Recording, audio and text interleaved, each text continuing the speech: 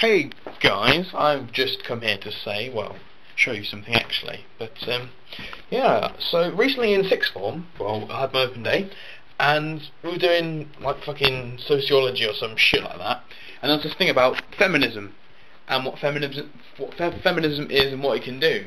Well, you know, I learned about those theories, but the only thing I'm going to say is that this is a woman's place. Just let me take yeah, a little tour, yeah. That's called the kitchen. And then when you're done cleaning, there's the fucking broom. You can clean, and there's the fridge to make more fucking food. Yeah? I may be a bit sexist, but, you know, it's besides the point. It's true. All fucking men want is to come home and have a fucking meal. Then after they've done that, right, they can get their arse in this fucking place, right? It's called a bedroom, right? Get on the fucking bed and have a good shag. I'm out. It was a Friday night and I wanted to go out to a brand new club in town, a discotheque I heard about through a friend of mine who told me the place was a circus act for sure. And then we rolled up and saw Koopa working at the door.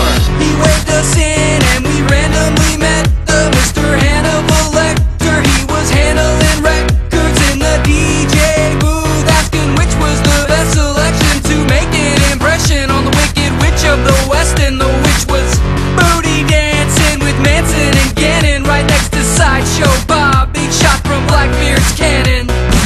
That's when I knew that tonight I'd be chillin' up in the dance club party and with all these villains.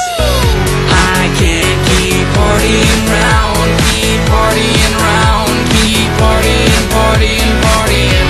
I can't keep partying round, keep partying round, keep partying with all these villains, all these villains, all these villains, all these villains, all these villains. Catwoman and Harley Quinn, I swear I saw those hoes kiss. I laugh at Jason Voorhees rocking glow sticks, and Dr. Octopus was also getting physical with Ursula. The two were making out and touching tentacles, and Voldemort greeted Vader with a fist pound. They were checking out Mystique's ass next to Chris Brown.